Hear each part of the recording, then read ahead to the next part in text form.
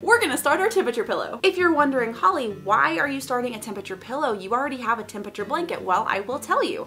So I live in Nashville, Tennessee, as we have established, which is where I'm basing the temperatures on for my temperature blanket. But I recently started splitting my time between Nashville, Tennessee and LA. And so a lot of people were asking me, well, when you're in LA, are you going to crochet those days with the LA temperature, or are you gonna keep doing the Nashville temperature? And I just think that it would be kind of a mess to switch back and forth between LA and Nashville temperatures on my blanket. So I asked you guys, what if I started a second temperature project? I didn't want to do another temperature blanket because I don't have time to do 2 temperature blankets. That's a lot of things.